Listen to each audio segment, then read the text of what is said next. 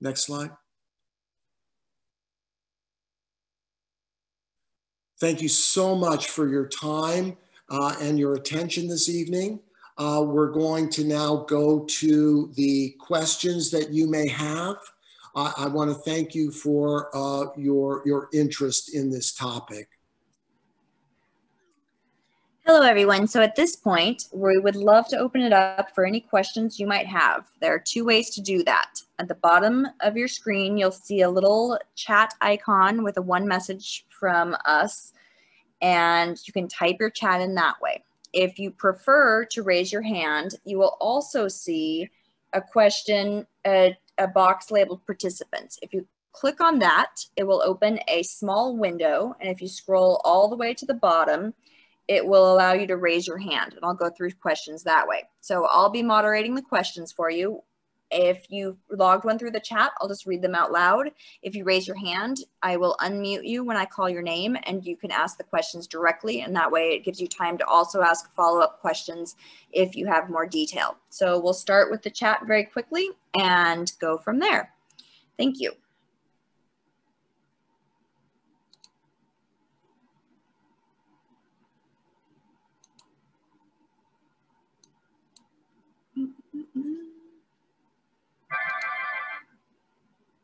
Except I can't see the window. All right. So first chat question will be, is there an ideal age to have a Nuss procedure, Dr. LoSasso? Yes, there is. And again, I think this has something to do with both the physiology of the patient and also the maturity of the patient. So for most patients, by the age of 13, they are having generally some sense of this condition.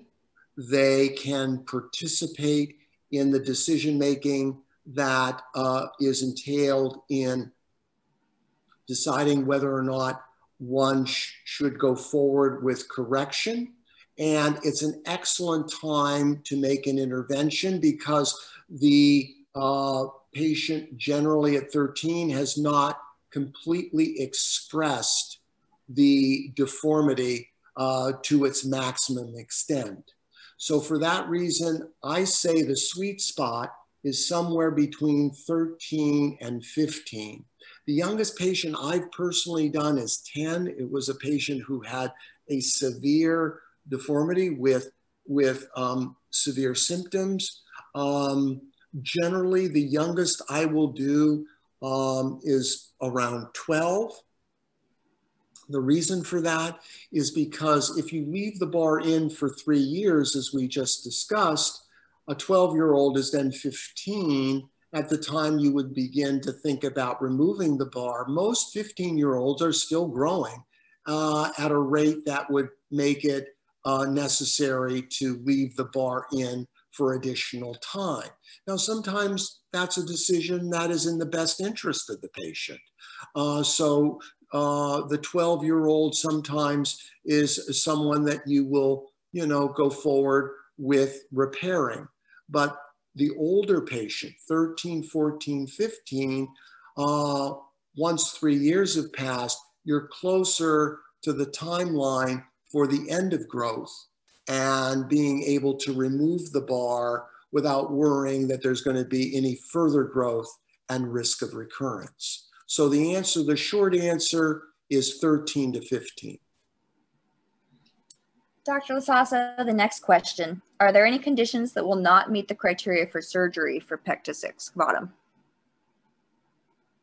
Well, I think that you can have pectus excavatum, if I'm understanding the questioner's question. You can have pectus excavatum that is not severe enough to exceed that minimum threshold, but still have a chest that looks physically sunken. And in that instance, that's a time when you can do exercises, use the vacuum bell, and make interventions that are that can help in alleviating the sunkenness, the mild sunkenness, And so I would say that would be a situation in which you would consider exercising the vacuum belt. If I'm understanding I think I'm understanding the question correctly. Perhaps. Is there certain additional characteristics that would preclude you from feeling comfortable doing the Nuss procedure?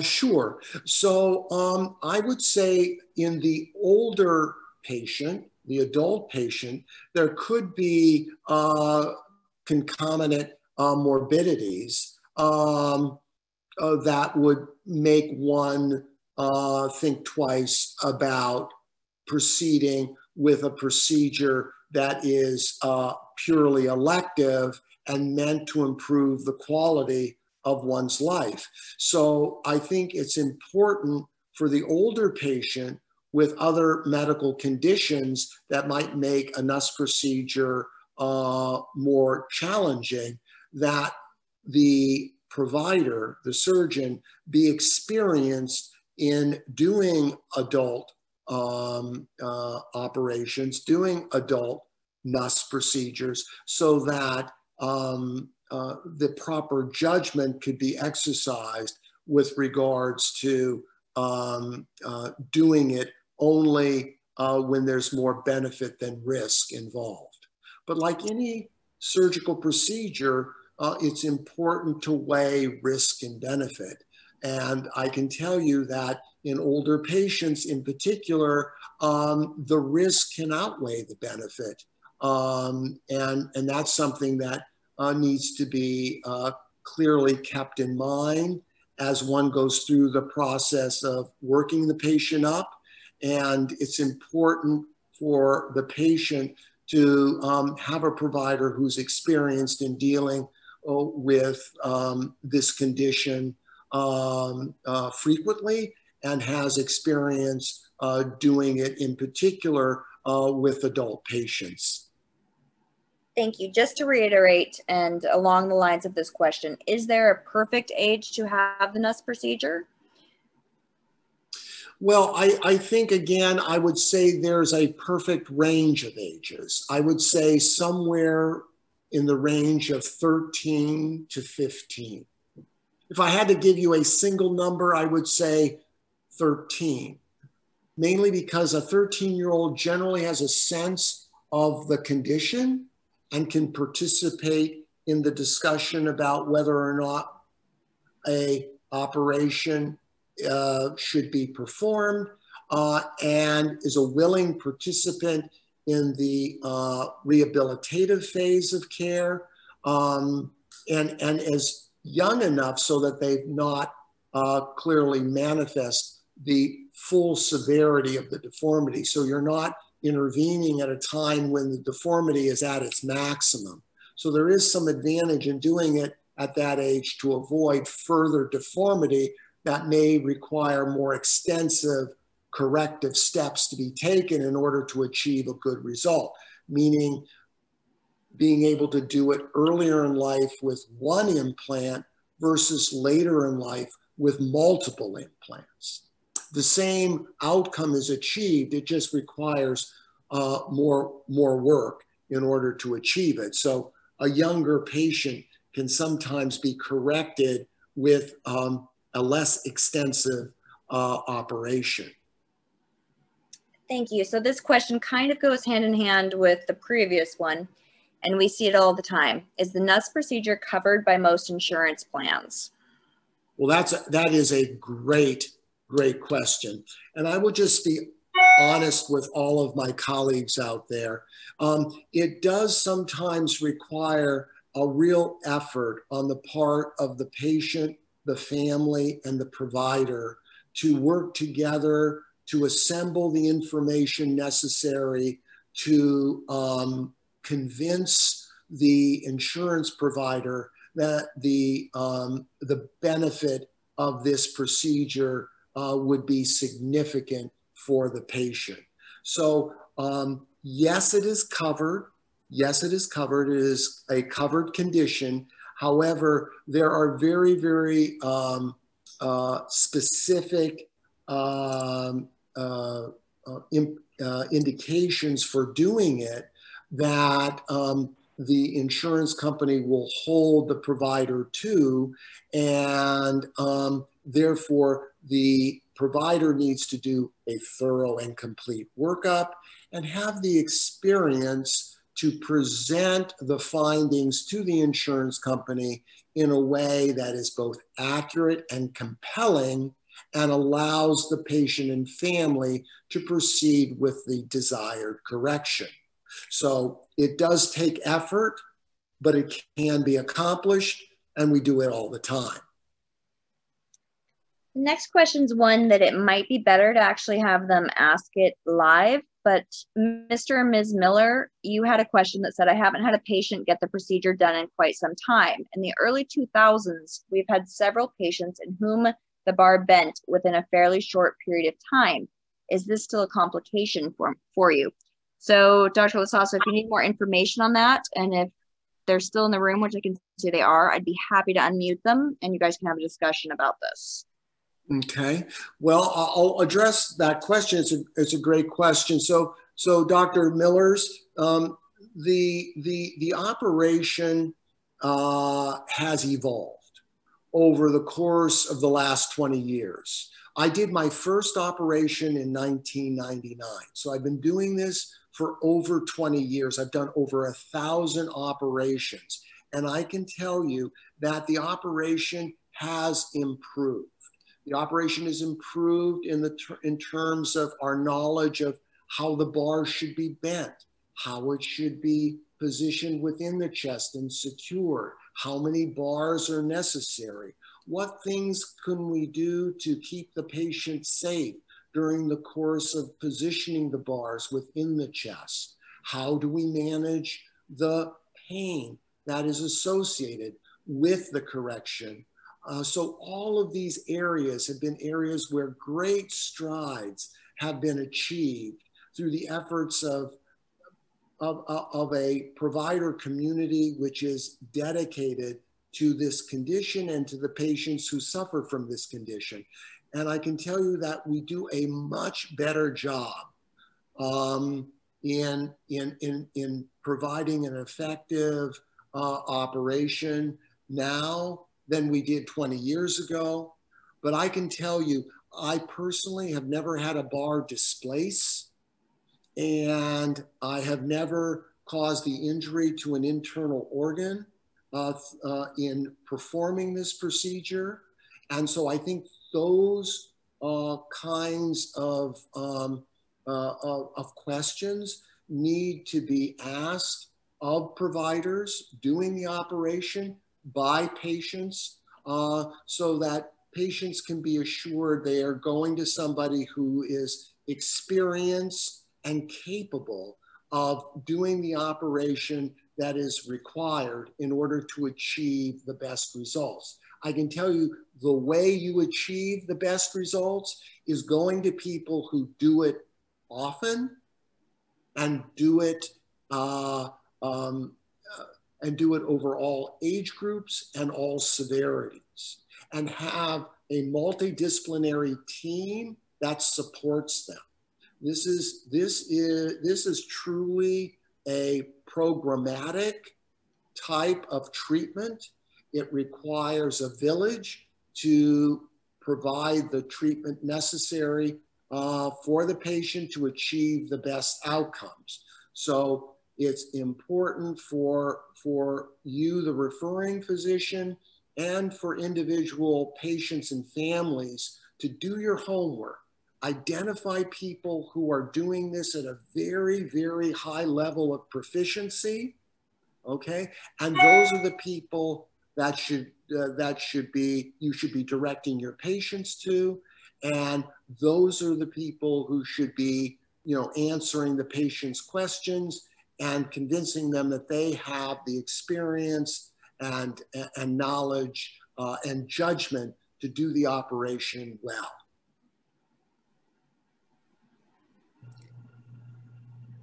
Does that answer your question? Hey, Dr. LoSasso, it's Steve Miller. Can you hear me? I can. Yes. Hi, Dr. Miller. How are you? I'm good, thanks. I appreciate your explaining that. When the procedure was done on really several of our patients back in the early 2000s, it was just done by our local pediatric surgeon, who was very skilled. But we did see this several times, and it really shied us away from even recommending that the procedure be done. So that was the reasoning for my question. I figured that it was more a technical issue at the time than really an issue with the procedure itself. Absolutely, Dr. Miller.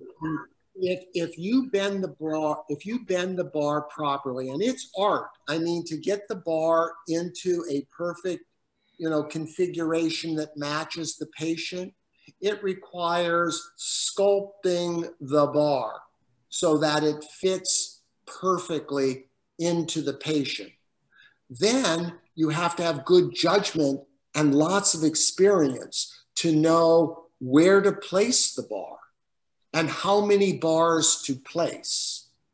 And then you have to have the experience and skill to know how to optimally anchor the bar or bars in the chest wall.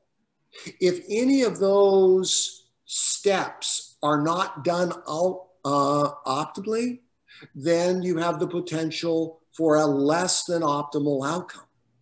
So that's where experience, judgment, and quite frankly, commitment of the provider and their team is so critical in achieving the best outcomes. Because this isn't an operation that should be done by someone who does it only a few times in the course of a given year. It's something that should be done by people who have an institutional and professional commitment to doing it. And they do it often. And by doing so, they do it well.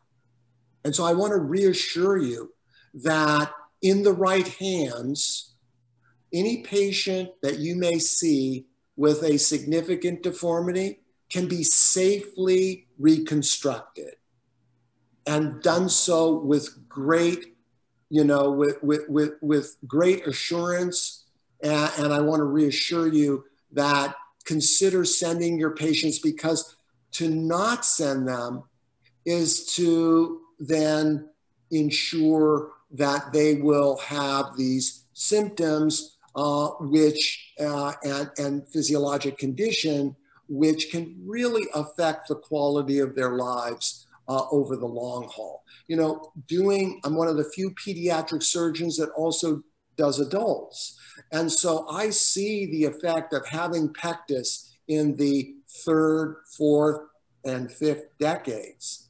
And almost a perfect storm develops over time, where as your aerobic capacity and fitness declines as a result of aging, which happens to us all, no matter how fit we try to maintain ourselves, there is a natural decline. And that, coupled with the cardiac inefficiency, the cardiopulmonary insufficiency, is a perfect storm later in life. And these patients often will complain of not being able to do the things they love to do with their children, their grown children, their grandchildren, etc. So it's really important that patients with the condition have a evaluation done and give them the opportunity to correct it once they learn what they need to know about their individual deformity and its impact on them physiologically. Great, thank you very much. And if I could just ask just a quick follow-up question, just regarding the bar itself. Has the material composition of the bar changed significantly over the last 20 years?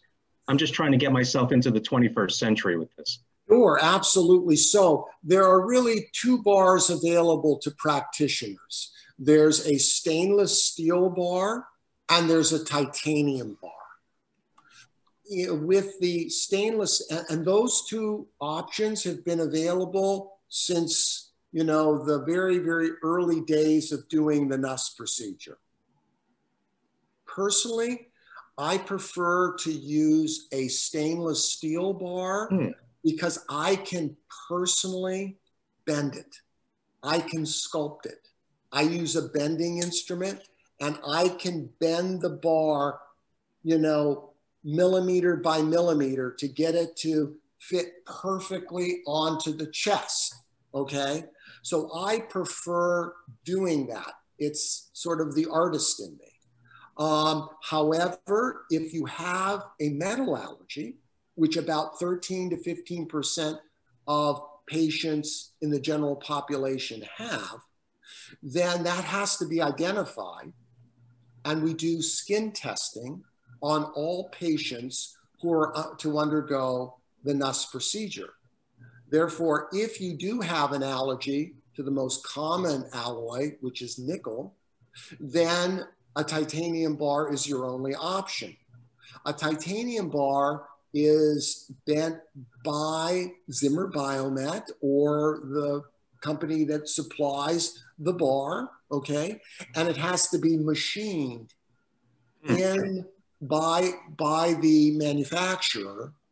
And that's done in collaboration with the surgical provider and is done using the CT or MRI as the map for bending the bar. So each provider has a certain, you know, configuration that they like. And if a titanium bar is needed, both the manufacturer and the provider need to collaborate on how, based on the imaging, the bar should be bent. And that's a conversation. And then once that's agreed upon, the bar is manufactured and sent to the provider. So that's the long-winded answer to your good question. There's a steel bar and there's a titanium bar. Great. Thank you very much for your presentation. It was very good. I appreciate it. You're welcome, sir. Thank you for your interest. Have a great night. Same to you, sir. So Dr. LoSasso, this is a question as well that comes up quite often, similar to the insurance question. What's the age of the oldest person you would feel comfortable doing the Nuss procedure on? And we know this is a double-ended question, triple-ended. There's all sorts of reasons, but you're one of the few doctors that will address the Nuss procedure in an adult at a certain age. That's correct. So just to give you a little history, I was in the audience when Dr. Nuss presented his paper to the American Pediatric Surgical Association. And I was lucky enough to have a mutual friend of Dr. Nuss. And so after his presentation, I went up to him.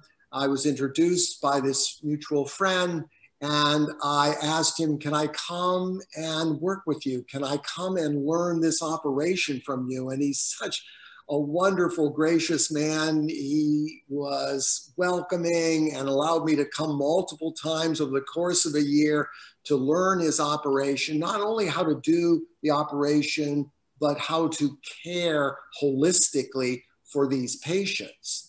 And after a year of going back and forth between California and Norfolk, Virginia, where he did his work, I did my first operation. And I did purely children until about the mid-2000s. And suddenly the lay press was beginning to publicize that there was a new operation for patients with this condition. And so adult patients started to reach out to me with the condition, and their stories were very compelling. And I just felt, you know, if not me, then who is going to deal with these patients who now are later in life having very significant symptoms which were affecting the quality of their life. And if I don't address it, then who will? So I began to see adult patients And then slowly I created an adult center adjacent to the pediatric hospital where I was on staff. So I had both an adult and a pediatric program in San Diego from the mid-2000s until I came back to the East Coast in 2016. And what I learned from dealing with adults is that it's the same operation, it's just more challenging. That you're dealing with a more rigid chest wall, you're dealing with a deformity that is fully expressed itself in the adult patient, and you're dealing with patients who can at times have comorbidities. So it required another level of proficiency and expertise in order to meet the needs of this separate patient cohort. And so I began to do the 20-year-olds and then the 30-year-olds. And then as I did more and more of that work, the oldest patient that I did was 52 at the time of the operation. A gentleman that's on my website, you can go there and see pictures of him, a great man, and somebody who was extremely active and very debilitated by his deformity, and wanted to be able to continue to have an active life. He is from Alaska, so doing active things in the outdoors was something that he wanted to continue to do. And he flew down from Alaska to see me in San Diego, and I did his operation, which was very challenging. It required 2 bars, and I'm happy to report that he did very, very well. He's now maybe 3 years following bar removal, and I consider him one of the finer moments of my career, because it was a difficult operation that we were able to achieve an excellent result on. So 52 is the answer for the oldest, and 10 is the answer for the youngest patient that I've done. Dr. LoSasso, is this procedure more complicated in females versus males? Are there any differences when you approach this surgery? Oh, that is a great question. I love that question. So yes, it is different. It's different from an artistic point of view. So when you think about the difference between the male and female chest, you understand that the female chest tends to be slightly on the concave side, and males tend to be more on the sort of convex side, okay?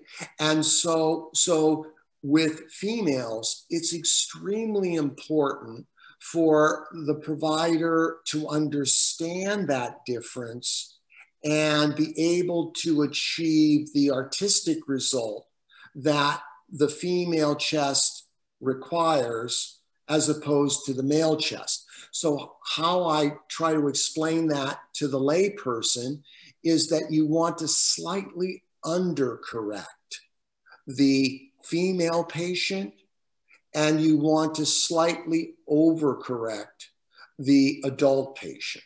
So there's a big difference in how you bend the bar with a female versus, male patient.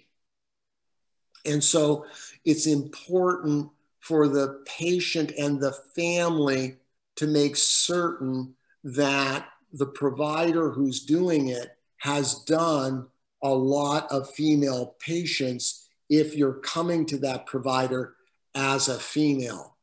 In terms of anchoring the bar, in terms of 1 versus 2 bars, that's pretty standard.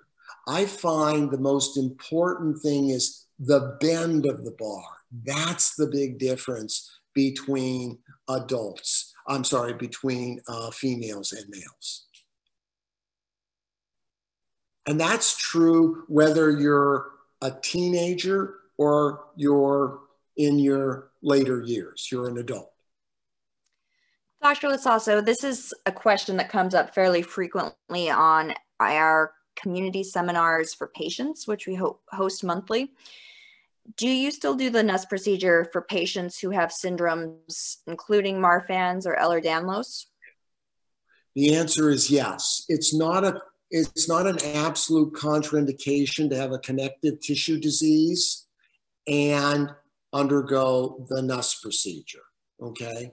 What's important is that you're screened. If you do have a connective tissue disease, it is identified. That's extremely important before you undergo the procedure. That you rule out any aortopathy, meaning a dilatation and abnormality of the aortic root. Extremely important to identify that preoperatively. And to make sure that patients understand that the response to the bar, if you have a connective tissue disease, can be different than if you don't. And by that I mean patients with connective tissue disease that have undergone the Nuss procedure will often have a sort of an exaggerated response to the pressure of the bar. So the bar is meant to bring the chest forward into a corrected position. However, if you have a connective tissue disease, the force to bring you into correction can sometimes cause a connective tissue patient to overcorrect, to tend to become almost Caranotum-like. And so it's essential that in patients with connective tissue disease, you under, not over correct them. And if they begin to have that exaggerated response to the bar, that you consider removing the bar sooner than 3 years. That would be a patient, that would be a situation in which I would remove the bar at 2 years rather than 3 years if the patient were showing signs of this, exaggerated response to the bar.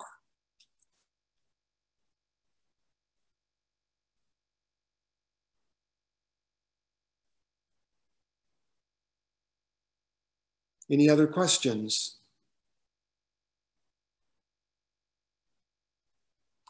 Dr. LoSasso, how do you determine the number of bars needed on a particular patient? That's an excellent question. It's really an intraoperative decision. So the approach, and this has been true since Dr. Nuss first described his operation, the first bar needs to go under the severest point of the deformity. And by that I mean the bar needs to go in under the deepest part of the deformity, where the chest wall is closest to the spine. Okay? You want to put the first bar there. And then you assess thoracoscopically by looking inside the chest with the telescope how the chest wall has responded to the force of that first bar. The objective being that you want to get the chest wall up and off the heart. Okay, so that's very obvious when you look through the thoracoscope at the resultant anatomy. So if the first bar lifts the chest wall up adequately such that you've corrected the chest wall deformity and the chest is up off the heart, then you're done. If there's a remaining portion of the chest wall that is still sunken and is close to impacting the heart, then you put another bar in. And the bar goes either one above or one below where the deepest part of the deformity is. And the chest wall dictates that. And you can see that through the scope. Dr. LoSasso, when do you expect to be doing the next community seminar, such as we're doing tonight, or we also have patient seminars on a monthly basis normally? So I'm going to do a really great one at the end of the month where I'm going to talk a little bit about how sports and pectus interact, and discuss specifically through the eyes of a few very accomplished athletes who I've had the good fortune of treating over the years, through their eyes, what it meant as an athlete to undergo the Nuss procedure. So that's my next community seminar, and that is going to be the last Thursday of this month.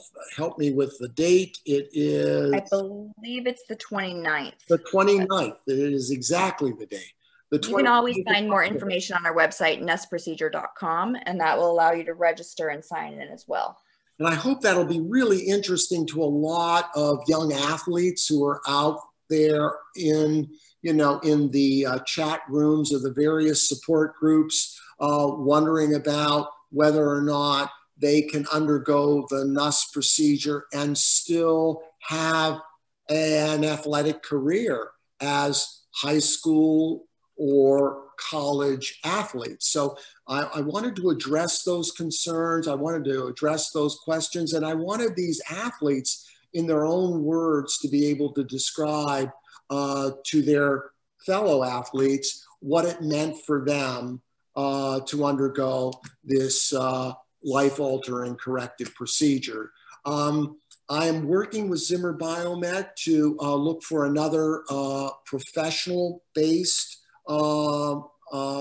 webinar. I'm hoping to do that in the next couple of months. I'll keep you posted, and we'll have some information on my website as to when the professionally based next seminar is to be given. But we've had a wonderful response to these webinars, and it's been so gratifying to me that I've been able to reach out to the primary care community and provide pediatricians and primary care physicians of all kinds with the information that is necessary in order for them to identify the various types of pectus deformities, provide them with the basic information necessary to help them direct the patient to an appropriate provider, specialty provider, so that this workup that is so vital to these patients and families can be done in an expert fashion, and they can have the specific information that they so need in order to make that next decision, which is, would I benefit? Would the quality of my life be enhanced by having this corrective operation? So Dr. LoSasso, we have a couple more questions. So right ahead. I'm sorry. Go right ahead. No problem. So Lori, you have a question for us, and it's, what's the recovery like and how long? I'm going to let Dr. LoSasso answer this question, but we also do have a number of previous webinars on our website, nussprocedure.com, that will address that in more detail. But Dr. LoSasso, what's the recovery like from a Nuss procedure and how long? Great. So the operation, from the day of the operation to the time of discharge from the hospital, is generally 3 to 4 days, okay? When you're discharged home, you generally are encouraged to walk and deep breathe as the sole exercise that you do for approximately 3 weeks. This is during the acute phase of healing. Once those 3 weeks have passed, the wounds are healed, you're walking comfortably about 30 minutes 2 to 3 times a day, then you're ready to undergo physical therapy. I have a complete physical therapy program that I have developed with an excellent physical therapy practice in San Diego, and that program lasts for 8 weeks. So for 16 sessions, twice a week, for 8 weeks, you undergo physical therapy. That gets you to a point where you're about 3 months post-op. You come see me. If you're doing great, you can then begin to do sports-specific exercise and return to competitive sports, depending on your sport, somewhere at that 5 to 6 month mark. And then you come back and see me yearly until the bar is removed. That's essentially the continuum of care. All right, we have another question, Dr. LoSasso. Do patients who have undergone surgical correction of this condition at an early age need surgical revision due to advancement of their age later on? Great question. Once corrected, the correction is permanent. That's the key. Once corrected and corrected optimally, the correction is permanent. Now, getting to the optimal correction is where, you know, the rubber meets the road. You have to do a good operation, get the patient through that process and the bar out at the appropriate time. But at that point, if the correction is optimal and you've waited the optimal time, then going forward, there should be no need for any further surgery, and your correction at that point should be permanent. Anybody else have any questions that I can add answers to? If you'd like to raise your hand and ask live, I can definitely unmute you, or you are allowed to unmute yourself. We've appreciated everyone who's attended. Dr. LoSasso, do you have any final comments? I just want to thank Zimmer Biomet and my amazing team that surrounds me for the support and help in providing this information. And thank you, the audience, for tuning in. And I hope this has been a very profound educational experience for you. And if you have any further questions or concerns, please reach out to me directly in my office. I'd be more than happy to discuss with you individual patients and individual concerns that you may have.